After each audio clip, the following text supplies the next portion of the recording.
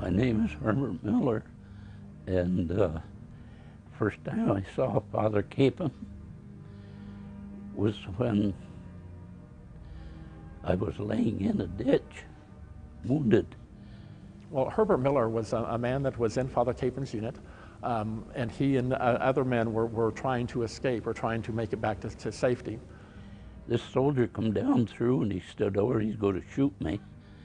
He had the gun pointed at my head. And he said he just closed his eyes, and he said he knew that the next thing that he was going to feel was a bullet going into his head. I looked and this American come across the road. And he said he saw an American soldier pushing this North Korean out of the way. It was Father Capon. He pushed the man aside. Why that soldier never shot him, I'll never know. Army Chaplain Emil Capon will posthumously receive the Medal of Honor for his acts of valor during the Korean War.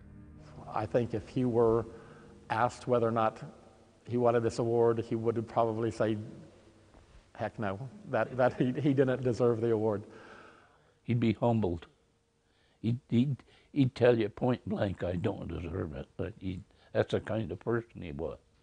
But the men that were in the prison camp have been working for this Father Capon to receive this award literally from the time they got out of the prison camp. I wonder why it took so long. The man should have got it right off the bat for the things he did. From the stories shared by his fellow soldiers to the memorials at the church where his sermons began, Chaplain Capon's selfless service is eternal.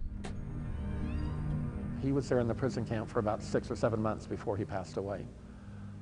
2.5 years later, when the rest of the men were freed from the prison camp, they were still speaking of Father Capon and how he had touched their lives. How could you forget somebody that saved your life? I was looking right up the barrel of that gun. He was known as a soldier's chaplain. He wasn't above us. He was one of us. But we found out later that he died, and we knew they'd killed him.